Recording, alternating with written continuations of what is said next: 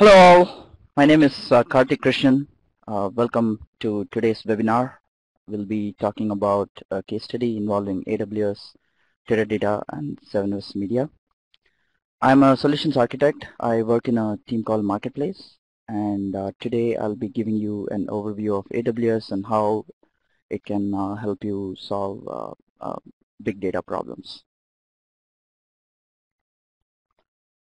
And today we have folks from Teradata, Chris Twogood, who's the VP of Product and Solutions Marketing. And from 7S Media, we have David Miller, Director of Business and Data and Business Intelligence, and Sharmaine Salas, Head of Data Architecture. So to start off, we all know data has been growing, right? There's been an explosion of mobile devices to sensors to social media chatter, and there's been a huge explosion in data. And to give some specific examples or specific numbers, we are going to see about 1.7 megabytes of new data being generated for every person in this planet by 2020. This is just 3 or 4 years from now. So if you think about it, it's a huge amount of data.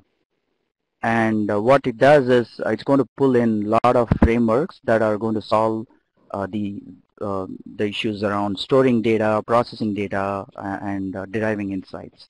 To give another specific number, the big data market frameworks such as Hadoop and Spark and some of the emerging frameworks, they're growing annually 58%. So this market is going to keep growing more and more, and in the next 3 to 4 years, you can imagine with the amount of data we'll be generating, we're going to see a lot of innovation in this space. And yet, even more interesting data point is that even though lots of data is being generated, very small amount of data is actually being analyzed. So less than about 0.5% of data is actually being analyzed. What that means is right now we are at a stage where we are drawing very little insights from the data. We have a lot of data, but we are not able to draw insights from it. And some of the tools and services and products we'll talk about during today's session will give you an idea of where we are heading towards and how they can help solve some of these problems. Now, big data is for everyone. It is not limited to a particular industry or a particular problem space. Right? If you were to compare how the technologies, big data technologies are growing, they are growing more than 6 times faster than the traditional IT market as a whole. So it really is one of the fast growing technology. And just to give some examples, we list some of the companies that have successfully used AWS and have helped solve some of their business problems, from FINRA, Netflix, Unilever, Kellogg's, Cisco, eBay, Siemens, MLBAM. So there really isn't any pattern you can see from here. It's really spread across different domains, different sectors. They all come up with different kinds of problems, and we all know whoever ends up actually mining their data and discovering patterns in their data and deriving insights in the data will eventually win, because they can help solve customers' problem better. Now, why AWS for big data, right? Why the AWS cloud? To start off, you can start with an infrastructure with no upfront cost, right? AWS is immediately available, whether it's in storage or compute or any of the other services. Without any provisioning of the infrastructure, you can procure them on demand and use them and only pay for what you need. There is no upfront cost involved at all. And this isn't just giving you a building blocks such as storage and compute. We also build in broad and deep capabilities surrounding these building blocks and help you solve the actual business problems. For example, whether it's managed database services such as RDS, or whether it's Amazon machine learning or Elastic MapReduce or QuickSight, you have a broad range of services that sort of sit on top of these core building blocks, the compute and storage, and in very few clicks you can actually deploy the solution and start deriving insights from your data. And on top of all this, security is a very core principle of AWS. So we give you a lot of constructs around making sure the data you either ingest into cloud or you store in the cloud is secure, and whether it's encryption at rest or whether it's securing the data in transit. There are a lot of services and tools that are available to customers to make sure the data that's being held or in transit is secure and trusted. All of this we provide while giving you scalability, right?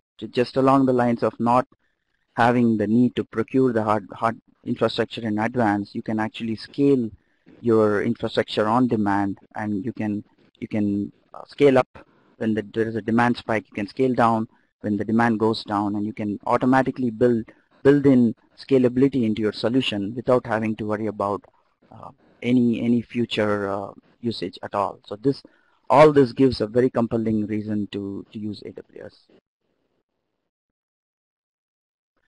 Now, when you solve big data problem, you start from collecting data.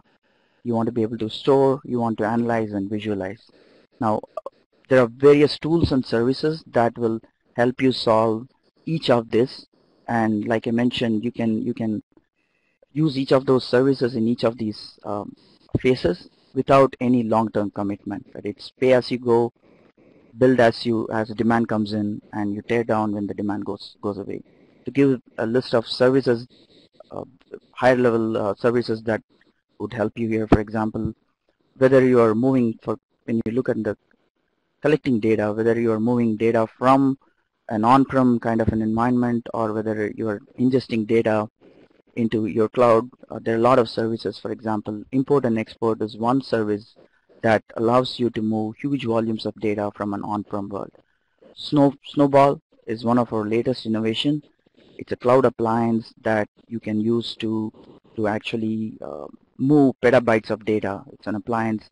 You encrypt the data, you push it into the Snowball appliance, and then we get it. We then ingest that data into your environment. And this not only reduces the time it takes to ingest huge volumes of data, it also saves cost, because if you had to move lot of these data over the wire, it's going to cost a lot more. In fact, Snowball saves you about 80% of the cost if you were to ingest through the internet. Once the data arrives, you have various Direct Connect. I should also talk about Direct Connect, which is a dedicated pipe from an on-prem world into AWS. It gives you faster throughput, and depending on your throughput needs, you can tune the service accordingly. Now, once the data arrives into AWS, you want to be able to store the data into different storage SKUs depending on your throughput needs. For example, S3 is our most commonly used building blocks for storing data in cloud, which is S3 is our object storage. Think of it like a cloud drive. You start storing data in a bucket, and as the bucket grows, the data grows, and you can ingest data from S3 into many other services, pretty much all the services, our own services, as well as our partner services, very easily.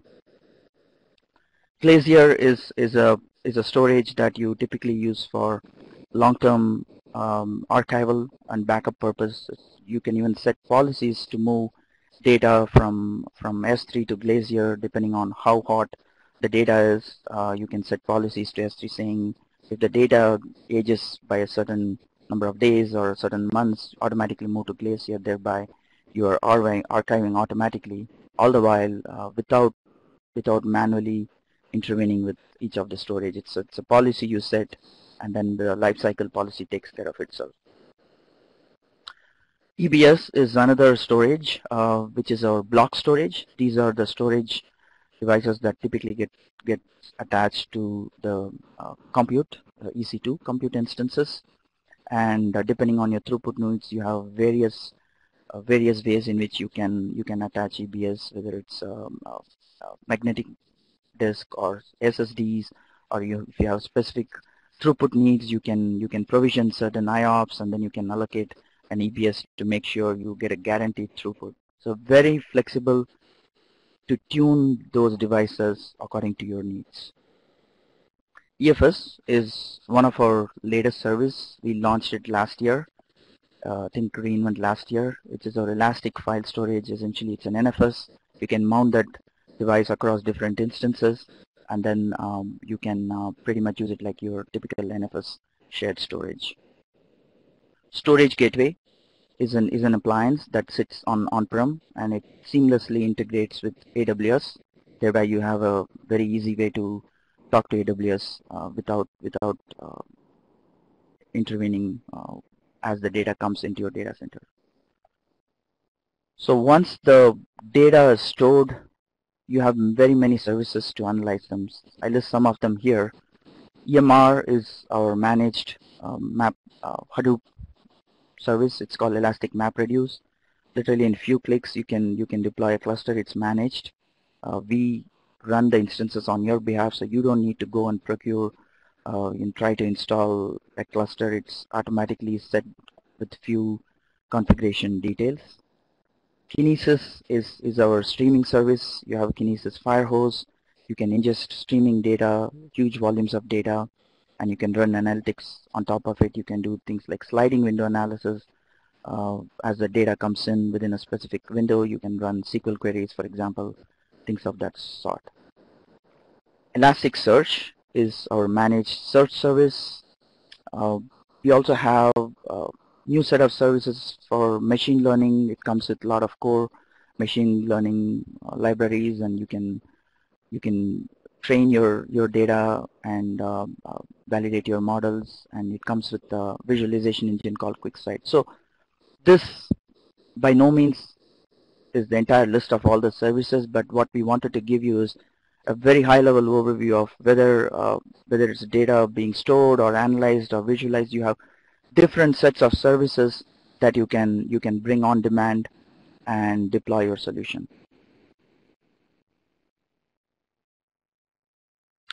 Now, what kind of problems that can you solve with big data? So I highly encourage you to take a look into aws.amazon.com/bigdata/case studies. It lists some of the customers' case studies, how customers have actually used some of these services and solved real business problems. We list some of the top most big data problems solved here. The ETL, clickstream analysis, machine learning, online ads, BI application. So these are real case studies. So you'll find the actual use cases and actual services they were used, and I highly encourage you to take a look into the link.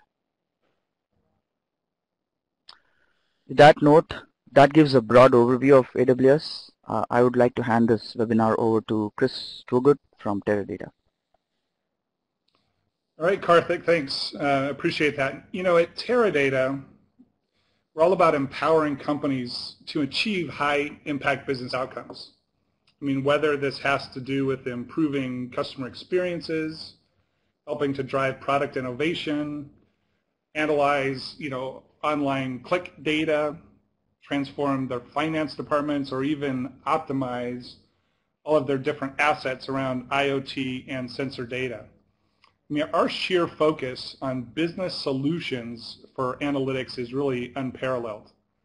We bring our leading technology and our architecture expertise to really help companies unleash their potential.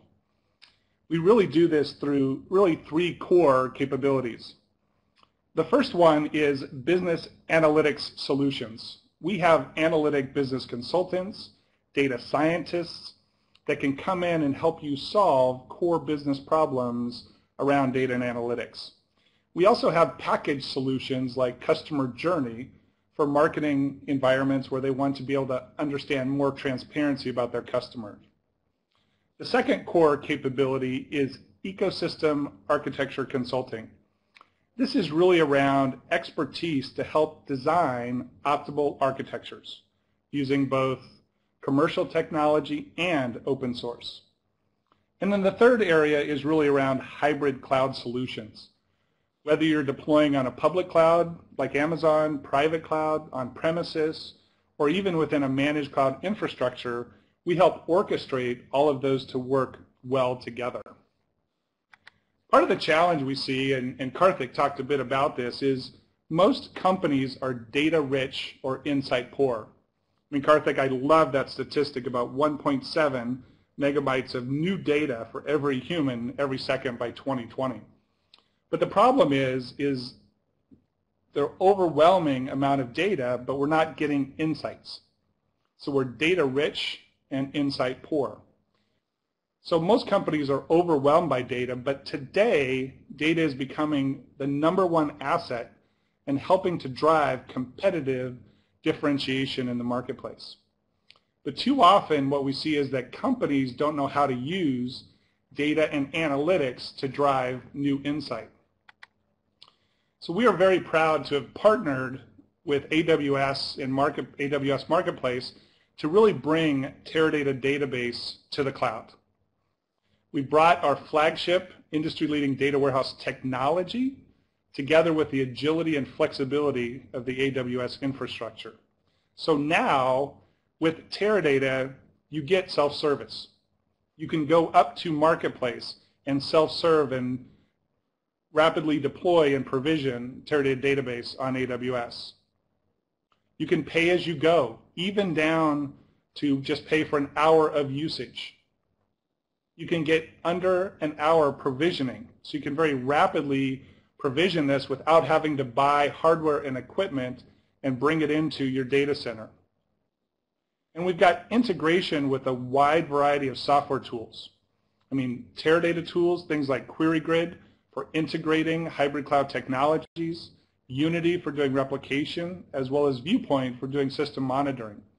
But you can also integrate with a lot of third-party tools like Tableau and Attunity, as well as interact with and integrate with a number of the tools that Karthik was talking about around Amazon EBS and S3 for storage.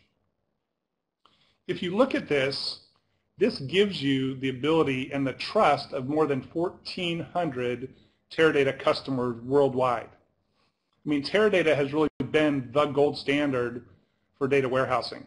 If you look at our success in different industries, we have 9 of the top 10 telcos around the world. We have 9 of the top 10 financial banks. We have 7 of the top retailers in the market. And we have 8 of the top 10 manufacturers. So whatever industry you're engaged in, Teradata can help you, and now we've made Teradata even more accessible by deploying on top of AWS.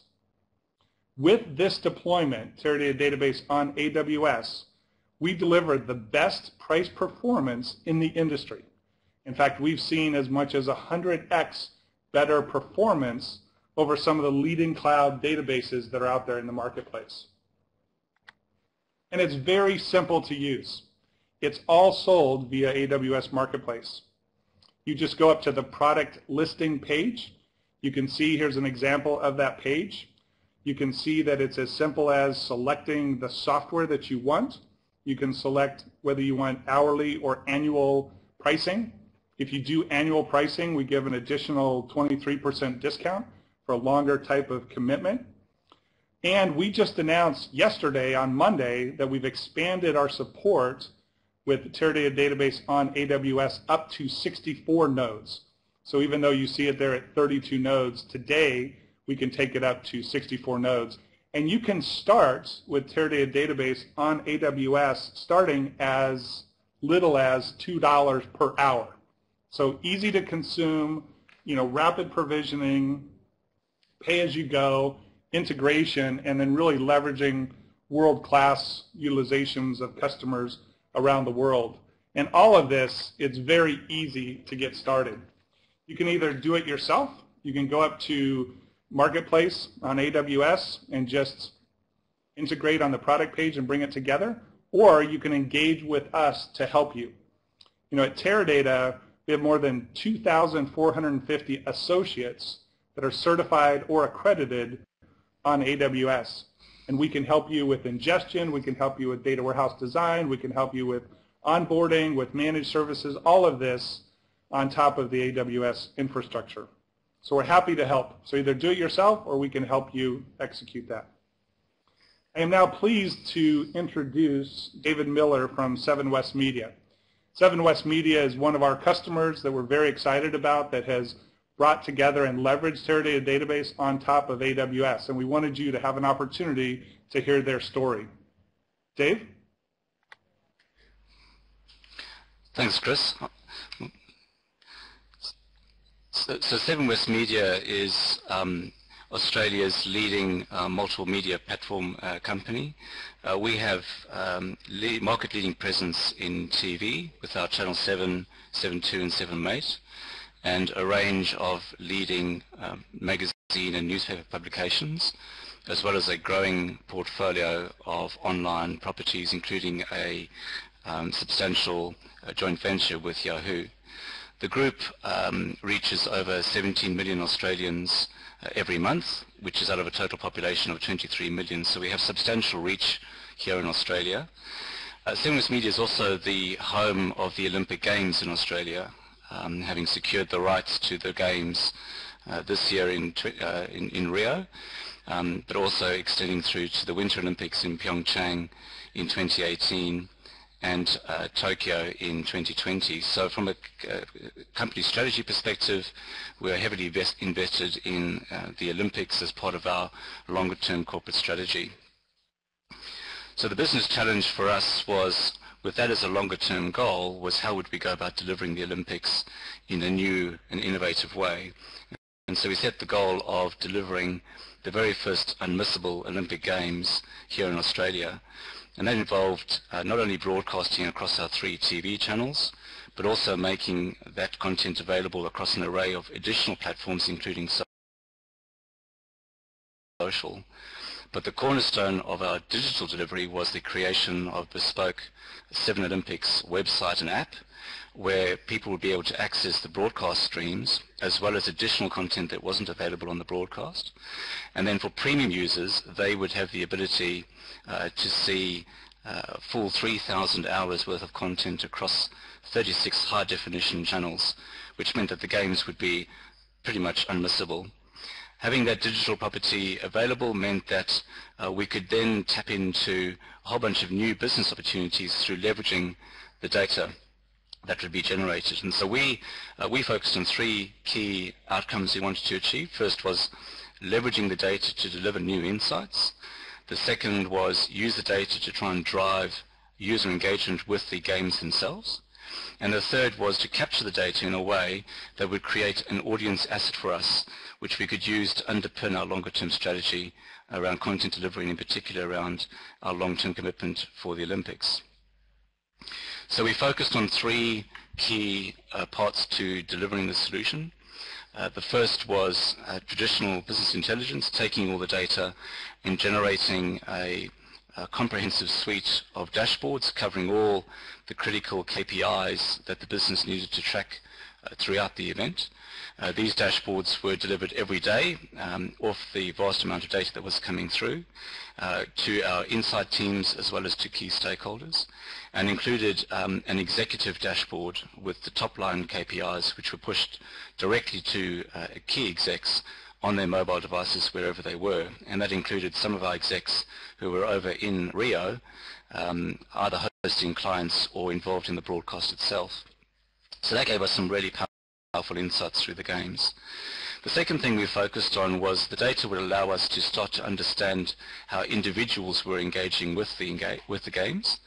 And so we tracked about 200 metrics per person, either at a device level or at a registered user level, for us to understand how people were engaging with the games overall, but also how people were engaging with individual sports within the games. Included to that, we also had our data scientists build a statistical model which would look at people's usage through the games, look at the sports that they were watching, and see if we could determine whether an individual had a preferred sport, something that they favored. And this gave us deep insights in terms of, at a person level, how people were engaging with the games, and that continues to be useful for us as we look at planning content and products in the future. That also meant we could drive a very sophisticated and proactive user engagement program, which is the third part of our solution. And here, where for people who had registered on the games and given us their details, we tracked how their engagement was changing over time. And so people, for example, people who had been watching and then stopped watching the games, after 48 hours, we would send them a message saying, hey, you're missing out on the games. Here's a reminder about what's coming up, and here's the schedule. On the other end of the spectrum, people who were actively engaging in the games but weren't yet premium users, we would promote the benefits of the premium service. And for those people who we'd been able to identify as having a preferred sport, those messages were actually customized. So a swimming fan would get a swimming-based message, whereas a basketball fan would get a basketball-based message. And so what was the outcome? From our perspective, massively successful. Through those 17 days of the Olympics, over 18 million Australians accessed Olympic content. Of those, just under 3 million accessed our digital product, and those people generated 325 million minutes of streamed usage. And put that into context, that's 11% of the equivalent number from NBC, but just 7% of the population. So from our perspective, this was a sign of really strong engagement from our users, which was a fantastic outcome. Of the digital users, over 1 million people chose to register with us, and so those people went through our engagement program, and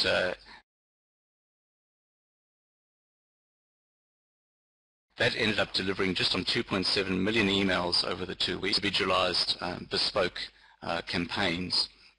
And when we looked after the games in terms of how that performed, we could measure a 29% increase in the average minutes that people consumed when we compared the people who had engaged with the program versus a control group who received no messages at all. So for us, this is a really strong indicator of how we could use data to actually drive better engagement and drive a strong business outcome. And so what we end up with is a very strong audience asset, which gives deep insights into people that we never were able to see before, and that is helping to drive our business as we look at delivering content in the future, and in particular is really strong for our preparations for future Olympic events. With all those great outcomes, it wasn't without its challenges, and what I'd like to do is hand over to Charmaine Salas, who is our Head of Data Architecture, who can talk you through how we overcame those challenges. Thank you, Dave. So what were some of the key data challenges we had at 7 West Media? Now, we had to support a very fast-growing digital streaming business, and hence there was a clear need for technical agility and availability. The ever-increasing data volumes was also another challenge. Now, we received hundreds of millions of viewing data events in hourly batches every day.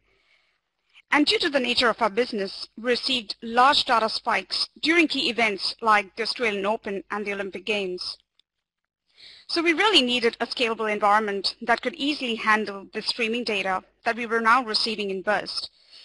Now, this data is also extremely complex in nature and requires extensive preparation and correlation to turn these granular events into viewing sessions. So to realize all our business objectives and to address these key data challenges, we really needed an integrated platform that could operate in a scalable environment. So then, why cloud? And why did we decide to go with AWS? Now, we had to make a decision as to where were we going to host all our data infrastructure.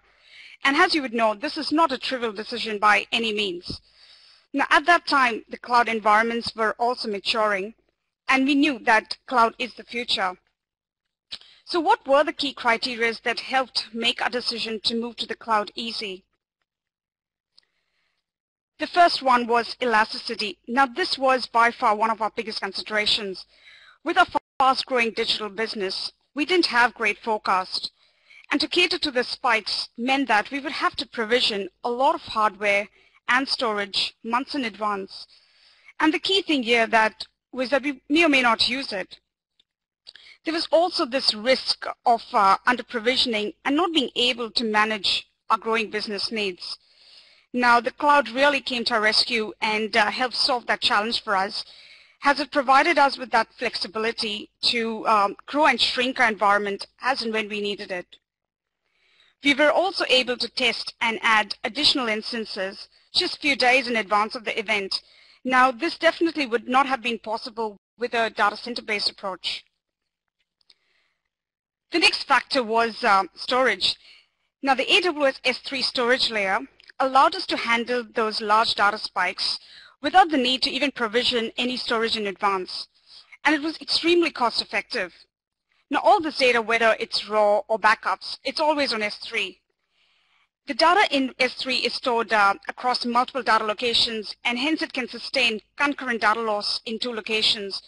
So this durability that S3 offers meant that our data is protected even in a disaster situation. Another factor was agility, and this was a key decision point for us. Now, with AWS, we were able to rapidly deploy hardware instances and software solutions incrementally.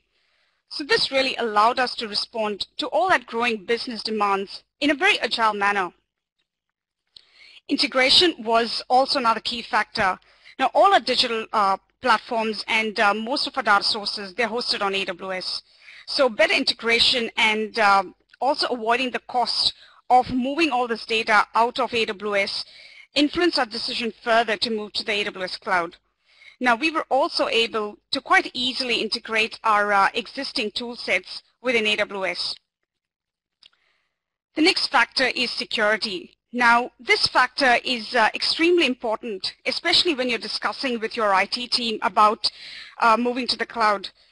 Now, our data environment within AWS is an extension of our corporate network.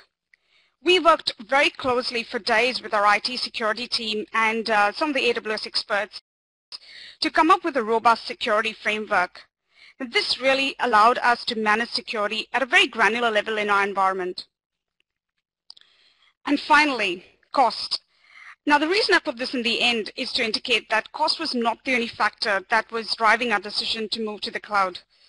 With the flexible pricing option that AWS provides, it was very cost effective as compared to all the other deployment options that we were considering. So then, once we decided that cloud was the way we wanted to go, the work to set up our data platform started with a pilot around the end of 2015, just in time to support the 2016 Australian Open. Now, we deployed our big data solution on AWS using Cloudera's distribution of Hadoop, and this really formed that core of our data architecture, and it allowed us to handle the large digital streaming data and process it quite effectively. So then, I guess the next question you may have is that why did we deploy Teradata on AWS? Now, from the Australian Open experience, we gained valuable insights as to what was really needed to support a high-profile event like the Olympic Games. With increasing data sources, mixed workloads, and also the need to manage the critical business SLAs, we quickly identified that we really needed a database platform. Now, this platform would definitely have to scale to support concurrent use as our business users increased. So then we started evaluating multiple database options, and the Teradata offering on AWS was extremely compelling. It was also perfect from a timing perspective as Teradata had just launched their cloud offering on AWS. So then what were the key reasons, and why did we decide to go with Teradata? Well, Teradata is clearly a mature database, and it has been around for decades. The Teradata offering on AWS meant that we now had access to the same mature database technology with all the benefits that the cloud offered. We were able to quite easily and seamlessly integrate the Teradata environment within our existing data ecosystem on AWS. It had all the features of a production enterprise-grade system, and hence it provided that reliable and stable platform for us. Now, this was extremely critical for us as we were going to support one of our biggest digital streaming events. The one-click deployment option, the Teradata system allowed us to, it really helped us to deploy the database platform quite quickly, and the Teradata system was up and running in a matter of few hours. Also, the subscription-based pricing option on AWS Marketplace was extremely competitive from a pricing option compared to all the other database options that we considered. Now with the Teradata managed services, we had a fully managed Teradata environment which included services such as DBA support, monitoring, and administration of our Teradata AWS resources. We were able to quite quickly ramp up the service during the Olympic Games for extra hours and to provide that weekend coverage for us. Now this allowed us to focus on the business solution and derive insights rather than running the database platform. So while we started with a single node instance, we were very well aware of Teradata's plans to launch their MPP offering on AWS. This was really important for us as we had to ensure that the database platform was scalable to meet our future needs. The next section is the 7 West Media's data platform, and I will take you through how we collect and process all this data and what really enables these various business outcomes for us. S3. Now this is the core of our data architecture, and it is the key storage layer across our data platform. It serves as a data landing layer in architecture. So all the large volumes of streaming data from all our digital products across the various devices lands on S3 buckets in hourly batches every day. And this is where it's made available for processing. S3 is also used as a data lake in architecture. That is, any data that's worth retaining for analytics, it's stored on S3. Now we retain all our raw data on S3, and it is easily accessible from Hadoop via a Hive table. S3 also serves as a backup in architecture. That is, once this data is landed on S3 and it's processed and curated, it's written back to S3. Hence, all our critical data at any point, it's always available on S3. The next component of our architecture is the Hadoop environment. Now we use Cloudera's distribution of Hadoop, and it is a 9-node cluster. It serves as a data preparation and an analytics platform in architecture. Now all this digital streaming data that lands on S3 gets curated and processed in a Hadoop cluster.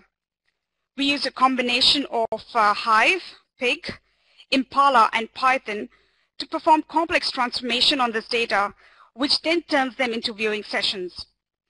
Now the data is also summarized and it's aggregated in our Hadoop cluster before it even makes its way to Teradata for wide enterprise use. Now only the transient and hot data that's accessed by analytics is stored on HDFS. The next component is the Teradata platform, and this is where most of our reporting and analytics happens. Now the detailed event level data gets processed and summarized in Hadoop before it makes its way to Teradata. And this summarized data is then further integrated in 7 West Media's data warehouse. Now the data in Teradata is made available for wider enterprise use, that is for self-serve reporting, dashboards, marketing application, and for analytics. We use the Teradata Hadoop connector to move large volumes of data between our Hadoop and our Teradata environment, and it is extremely fast. Now, I would definitely recommend that you consider the Teradata Hadoop connector, especially when you're looking at moving data between Teradata and Hadoop in your architecture. Now, also the event level data in Hadoop is accessible from Teradata using the Teradata query grid, and this allows us to join the Hadoop data to all the other data in our Teradata tables. We use the data stream utility to support all the Teradata backup and restore operations, while the workload management allows us to do granular resource allocation, which allows us to support all those SLAs when we have competing workloads. Now, once all this data is on Hadoop and Teradata, it can be easily accessed via various tools for analytics, marketing, and for reporting. We use R in our environment as our data science and modeling tool, which runs on a dedicated analytics node, and it can easily access data from both Hadoop and Teradata. Impala, which has a SQL-like syntax, allows us to quite easily and quickly access data from Hadoop, whereas the Teradata Studio provides that GUI-based query access to data that resides on Teradata. We use Tableau as our enterprise reporting tool for dashboards, self-serve reporting, and for visualization. data is also made available to our email marketing platform, which drove our customer engagement program during the Olympic Games. So the last component is security and monitoring. Now, security is really important, especially when you're storing data in the cloud. And we implemented using a combination of the AWS Virtual Private Cloud, identity and access management, database and application level security. Now, what this allows us to do is it provides a very layered approach to security in our environment. The data platform monitoring and administration is also done via AWS CloudWatch, Cloudera Manager, Teradata Server Management, and Teradata Viewpoint. So finally, what are some of the key takeaways and learnings from our implementation? Always start small, but ensure that your architecture is scalable. Try and model what your base configuration needs to look like as per your current needs, and then you can always add on additional capacity as and when you need it. Don't try and apply your data center-based practice to a cloud architecture. Now at 7 West, we have a base configuration which is modeled around our BAU processing and workloads. And during key events like the Olympic Games, we added additional data nodes just a few days in advance of the event to give us that additional capacity. And we shrunk back to our base configuration right after the event. Which brings us to the next point, that is architect for cost.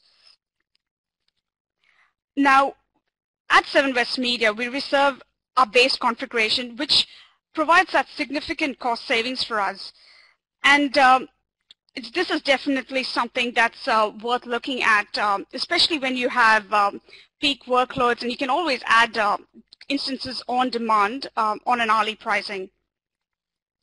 Security is key, as I said earlier, especially when you're storing data in the cloud. Ensure that you apply security at all layers, whether it's network, storage, application, and database. But don't forget to turn on auditing. Now you could use AWS CloudTrail logs to audit your AWS environment and track each action on the cluster. Now this allows you to track who's accessing your environment and what as well. The next point is continuously optimize your AWS environment. Now AWS is always releasing new features and services, and so is Teradata. So keep reassessing your architecture decisions and ensure that you're using the benefits that both AWS and Teradata offer. And finally, design and test for failure scenarios. Now this is applicable for any architecture and more so for the cloud. Now during the Olympic Games we ran, and much before that actually, we ran performance and load tests to ensure that the data platform could handle those large data spikes. We also tested for various failure scenarios to ensure that our AWS environment was very robust and available. And that's it. Great, thank you, Charmaine. This is Brian Wood. I'm going to lead the Q&A session here. We've got a few questions that have come in. Please continue to submit questions. I'm just going to take them in order. Charmaine, the first question is for you. How much data was involved in the project? Can you give us a sense of that? So during the Olympic Games, we received, across the event, we received 700 million records. And, those were the raw events that we received across, from various products across various devices. And, that data got processed, curated, summarized, and the data that was finally used for reporting was around, 200 million records. That was what was served on Teradata.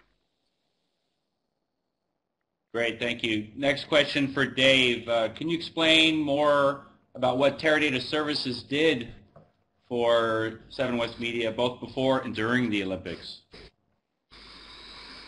Sure. So we were moving very quickly, as Charmaine said. In fact, we started almost with a blank sheet of paper about 1 year before the Olympic Games and progressively built up the architecture that Charmaine is talking about.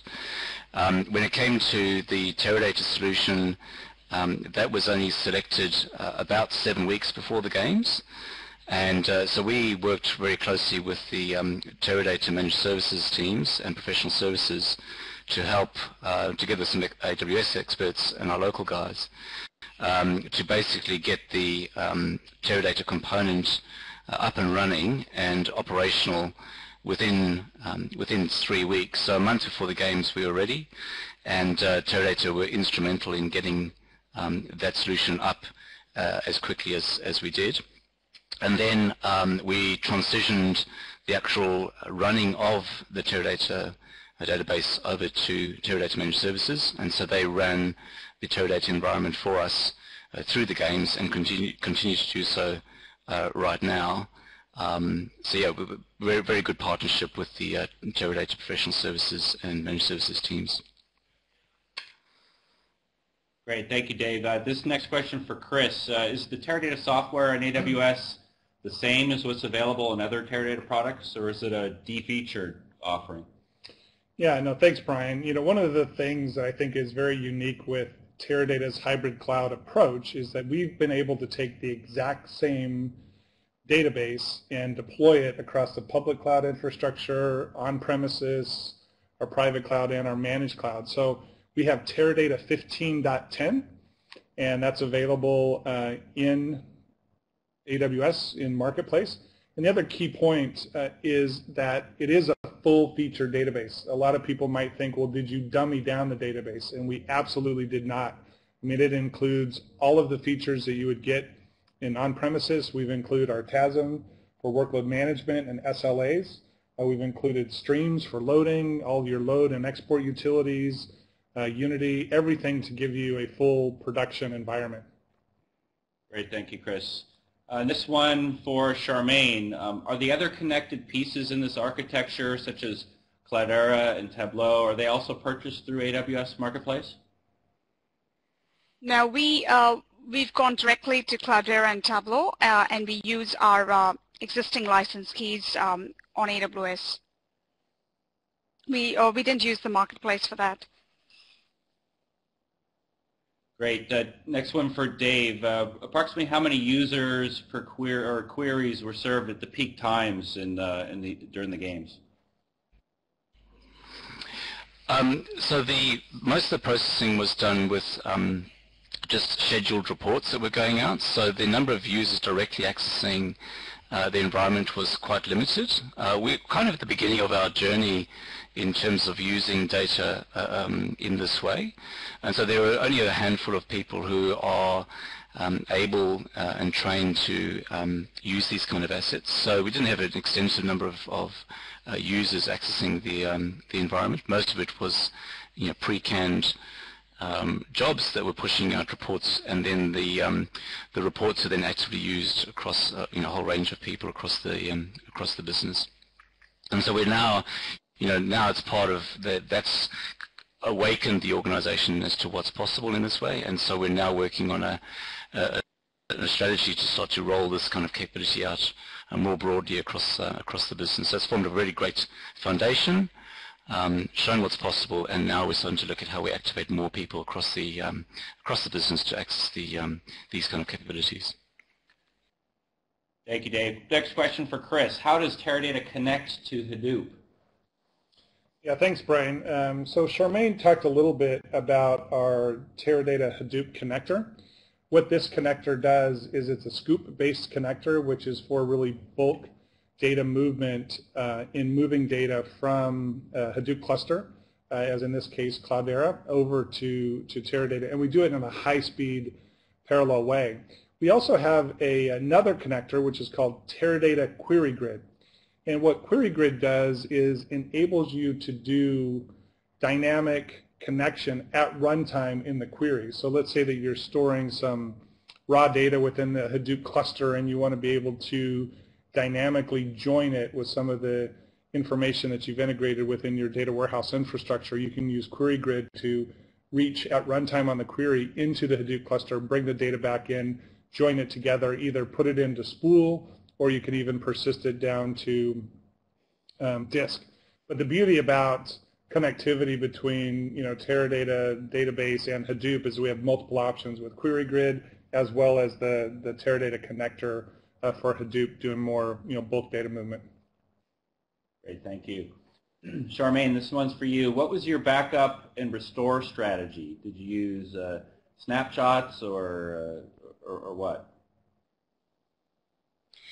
So for our backups, we used a combination of, so we used the Teradata Stream utility, which allows you to back up your cluster, your Teradata database on your EBS volumes. So it has EBS volumes attached to your data stream utility instance, and then once the data was on EBS, we again took snapshots of that data and stored those snapshots on S3. So we had, I guess, 2 steps to the backup process.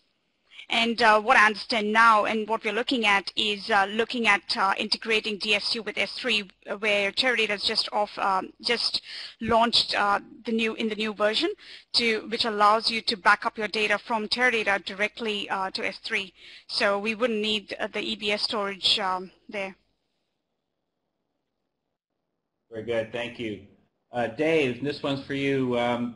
Question came in.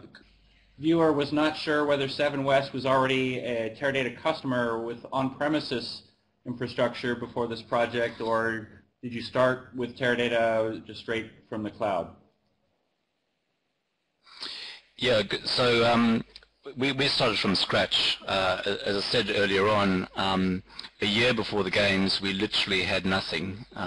We had a blank sheet of paper, and we started planning out with a growing digital strategy and more products being created, and with the Australian Open coming up at the beginning of this year, and then the Olympics in the future, we started planning probably back in about June, July last year, and did the original pilot, the Hadoop-based pilot, for the Australian Open in January.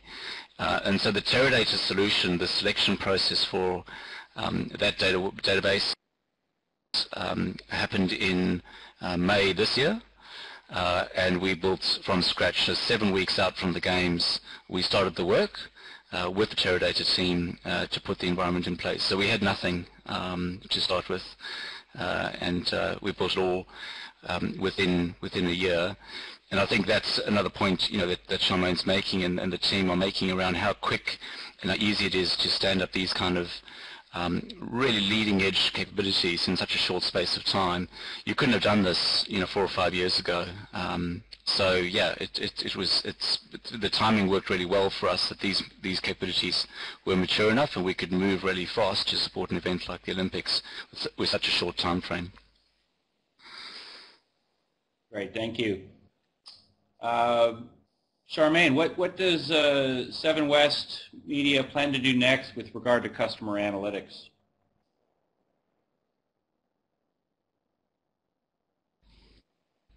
I'll take that if that's okay. So the plan is, with creating this data asset, there are a bunch of things. There's 2 kind of main streams. The first is how we leverage the data that has been created, this audience asset that we now have. We've got this scaled set of data about people. They've shared their preferences with us. We understand their sporting likes. We understand how they engage with both the product and with marketing messages. And so that's formed a really key asset for us in terms of how we plan future delivery of content. So this is going into product analytics around how we should be designing our products going forward, but also in terms of engagement strategies for customers in the future. So the analytics around that continues to evolve. And the second thing is rolling out these dashboards to the business. We're now on this transformation journey to roll out more and more analytics across the business that leverages our growing data assets. So we'll continue to go down routes of more reports, more self-service for reports, and start to look at some self-service capabilities for our key stakeholders to get more direct access to some of the data assets we've created. So it's an exciting place for us, and there's a great future going to drive the transformation off the back of this. Great, thank you, Dave. Charmaine, here's one for you. How big was your team that was involved in the project, both for the implementation phase and as well as during the Olympics operation themselves?